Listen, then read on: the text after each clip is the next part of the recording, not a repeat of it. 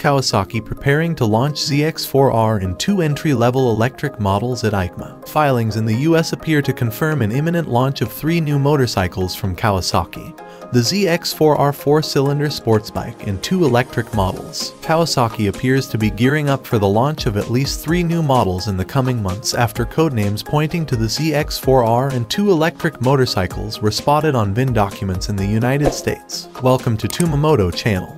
Subscribe to this channel to get a lot of information about motorcycle. Team Green has maintained a relatively low profile recently in terms of fresh material, with the updated Versys 650 and H2SXC the only notable new unveilings from Kawasaki since the latest generation ZX10R arrived towards the end of 2020. However, it looks like the company is planning a big return to prominence, most probably just in time for Eicma in November.